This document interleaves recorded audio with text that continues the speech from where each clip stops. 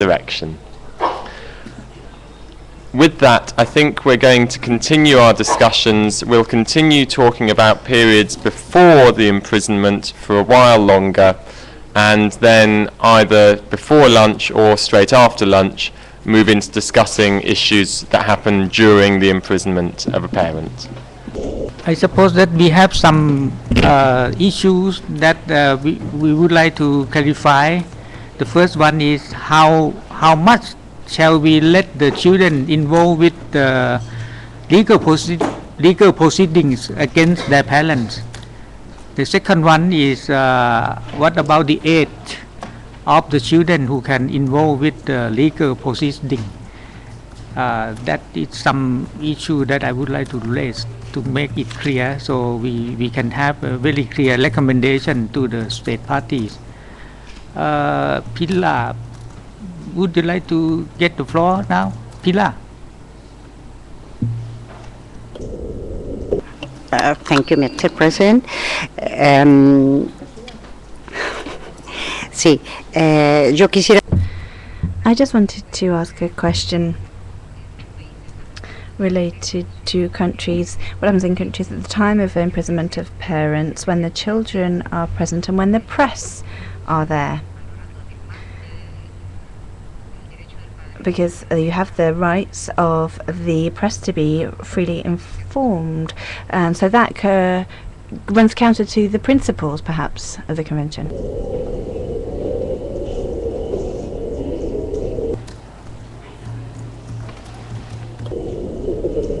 Waiting for the next speaker who would like to share the ideas or information, please. Thank you. Koen from Morning Tears. Well, I've seen in some of the countries where we work that actually when parents go to prison, even in pre-trial, they actually lose their parental rights. And in some countries it's very explicit that they lose their parental rights. In other countries it's not explicit, but it is just de facto. And I think the degree that a child is involved in the whole procedure of going to court should also be decided with the parent. The parent should also give consent in those things. Thank you. Thank you. Yes, please. In England, we also think it's important to remember that in general, parents have general human rights, but as parents they have responsibilities, and those are also informed by their children's rights.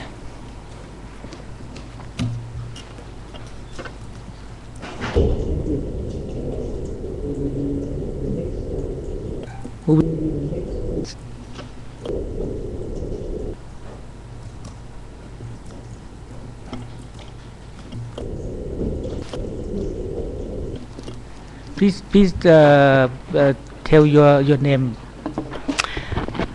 Hello, Kimberly Svabo with the Child Rights and Protection Consultancy in the U.S. And I'm not sure if anyone else here is representing the interests of the Native American children in the U.S.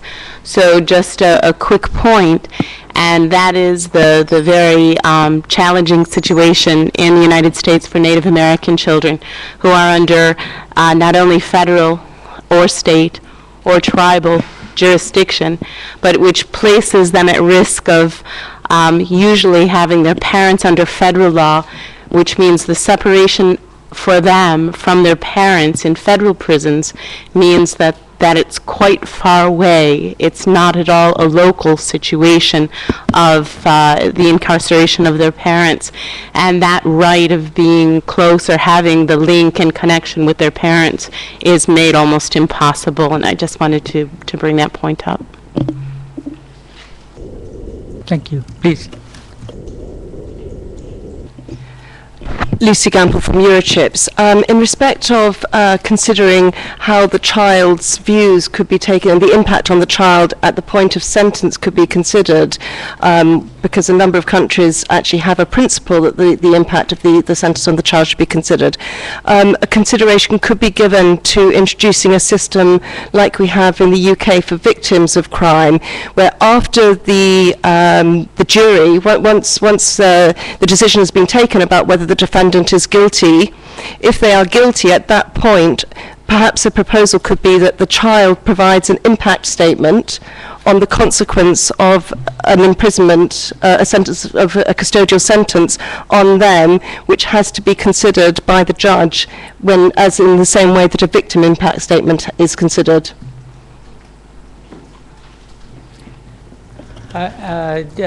This lady first and you after, please. Action for prisoners' families, and just to follow up from the last contribution, where the child is, for instance, a baby, the parent can also make a statement about impact. Nancy Laux from Families Outside in Scotland. We just want to make sure along the lines of the child and family impact assessments that these are done at the point of custody and not necessarily at the point of sentence. But also the tendency for child impact assessments is to influence the sentencing decision. But our concern is that it needs to influence the care and needs of the child and what's done about those, regardless of what happens to the accused or sentenced person. And we've also been focusing today a lot of the discussion on care arrangements, but there's a much broader impact than just care arrangements in terms of the family's housing, the family's income, access to schools, targeting from neighbours or from bullying at schools and so on. There's a much broader impact that needs to be taken into account in terms of the needs and support that's available for the children and for the family. Thank you. Will be next. Okay. I could not see any body would like to go on this issue. Anyhow, I would like to have a brief conclusion that we talking about children whom their parents have been prosecuted or during the hearing or legal proceeding, and we have to look at into 2 or 3 aspects. The first one is how we can let the children participate in legal proceeding or knowing about the situation of their parents. The second one is what can be done to provide care and protection, not just only on the legal issue of the parent, but including maybe we're talking about the guardianship. It may be necessary for the child to have a guardian, a new guardian, to take care if the parents cannot live outside. Next will be how we can prevent the children from being bullied or have privacy, have private life as in the past. All these things. The last one is the visit and communication between children and their parents, how we can facilitate and what kinds of condition of the visit. I don't know in other country, but I know that in my country and my neighboring country, sometimes when the children go to visit the parents, they have to say some, talking not face to face, but there will be a bar in between them, except just only on the Father Day, Mother Day, or Thai New Year celebration. They will allow the parent to get in touch with the children. I mean, to touch the children, to talk to the children closely. So, is there anybody to make contribution more on this? Okay, please.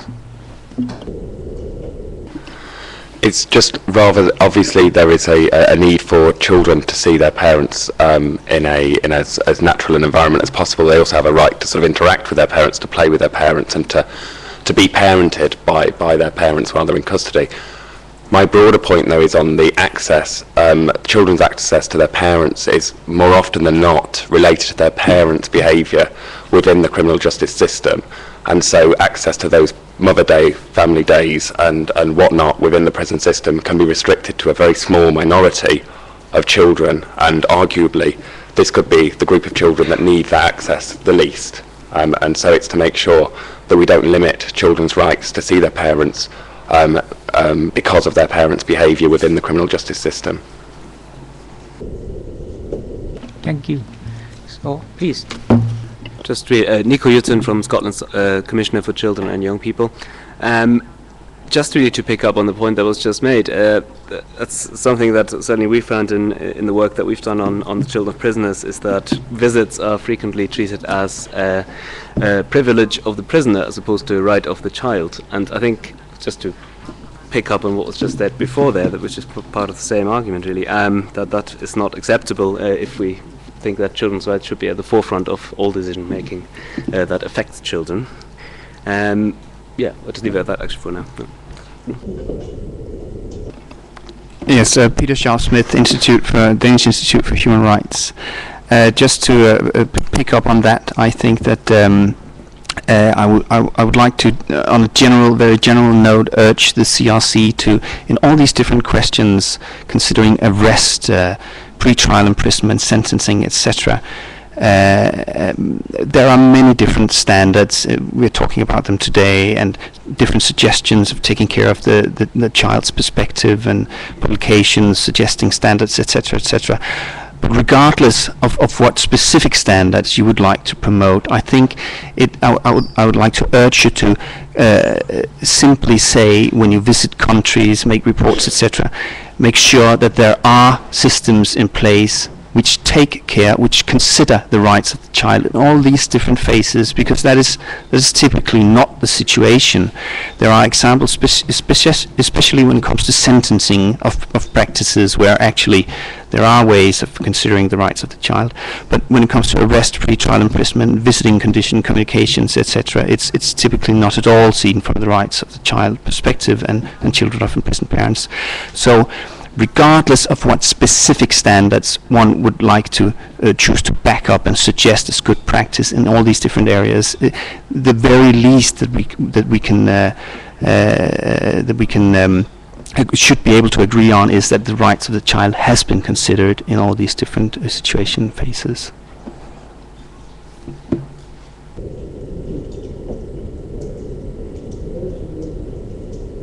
Thank you. Who else? Please. Gracias, Virginia. Thank you. My name is Virginia. I'm from Children's Defence International. I'd like to talk about care for children when their parents have been detained. Very often, children or the children's families, or either the children don't have family, or they don't want to. The family don't want to look after the children. They don't want responsibility. So the only response that this child can seek recourse to is that of the state in temporary institutions, but very often these institutions are for children that have already been declared as abandoned or suffering from neglect. So what category would these children fall under in these institutions? It's important to define this, as well as the treatment that they have in these institutions, these temporary care institutions which aren't equipped to deal with them. It's also important that states include these people, these children, in the national systems of protection. They need to be a priority sector of the population, and they need to be given adequate treatment. Thank you. Please. Yes. Microphone, please. As I say, I'm Sylvia from Argentina, from the Argentinian Appeals Court.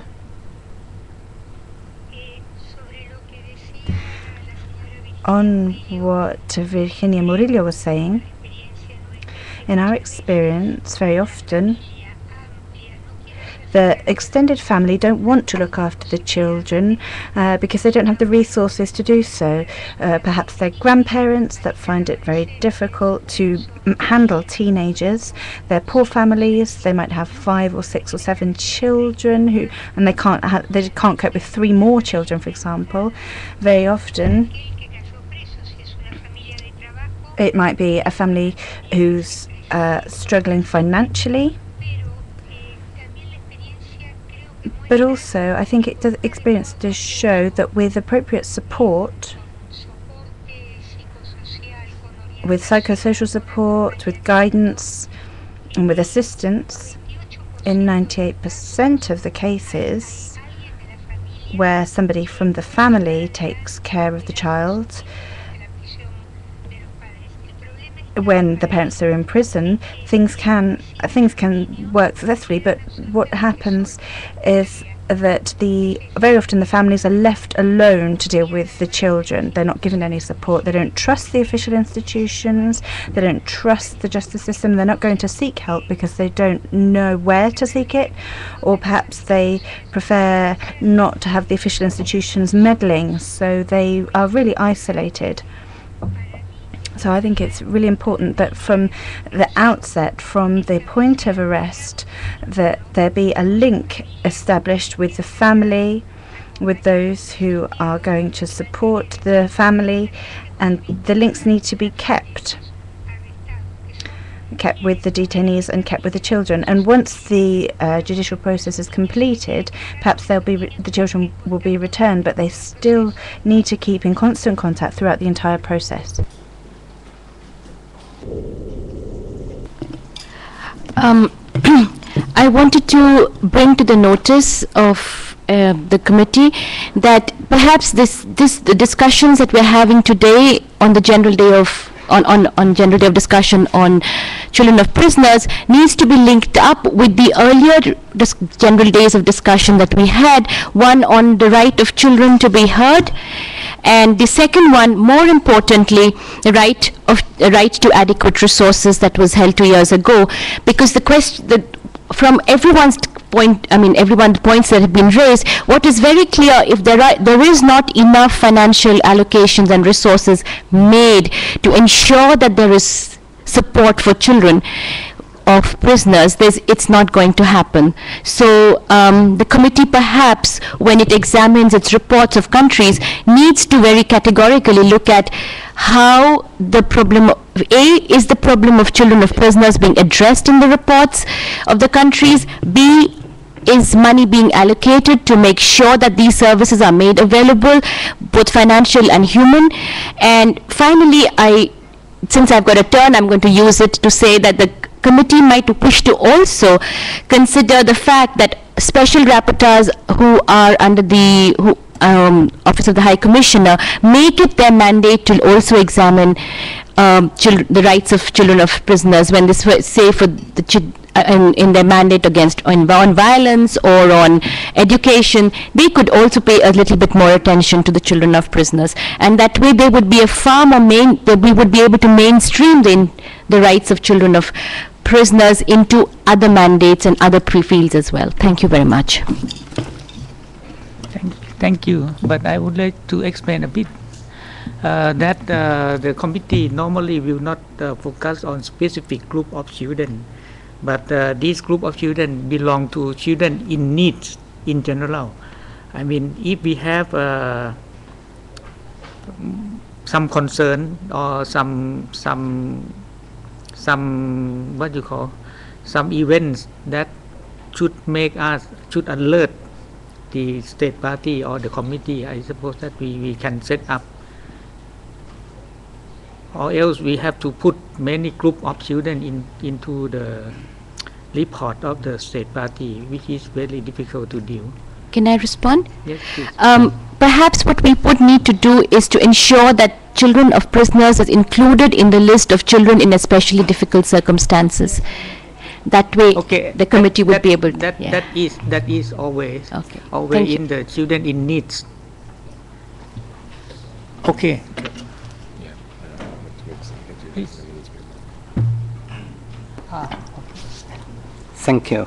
I'm Peter Guran from committee, and I agree with my colleague chairman that it's very difficult for committee to have so many time for evaluating. We have not enough resources. That is a really very specific issue, and then we need to monitoring the country. It is not possible to go in depth to all the problems, but I am agree with your opinion and so on.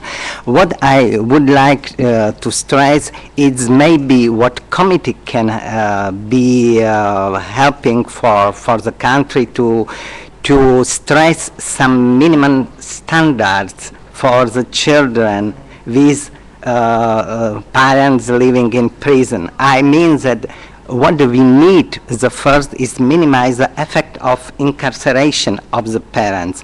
And then, as we have heard here and this morning, there is an absolutely different situation in each country. We need to make some common standards and then to priority for each country. I mean that is, for example, from Europe or my country, I am from Slovakia, that is extremely important is communal politics, it's the social services for children provided, to be specialized, maybe, as some colleagues from UK told before.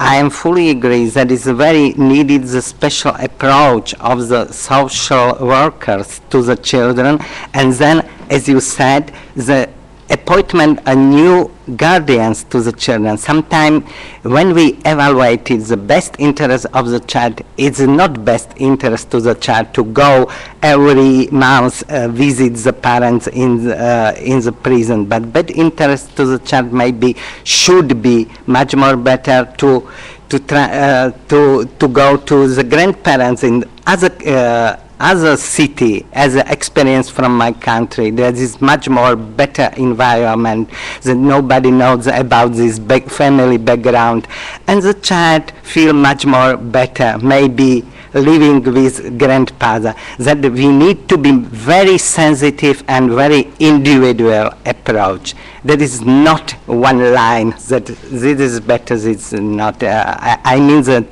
the role or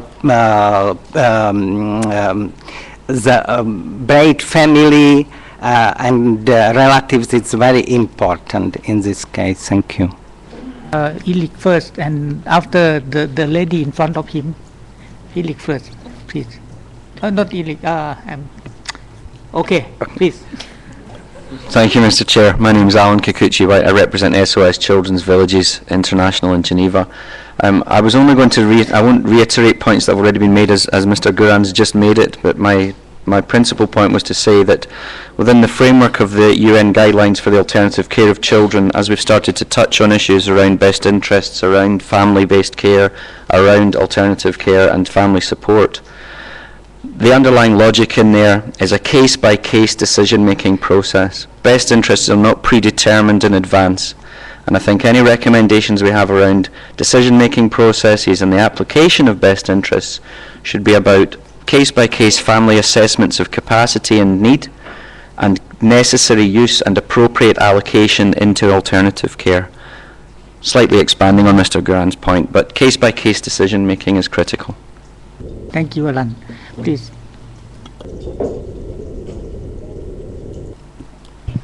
Sabine Scooter from German Red Cross.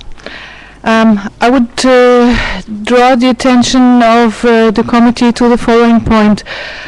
We have mentioned before that families might be afraid of the local youth authorities, being afraid that the children might be taken into public care or something like that.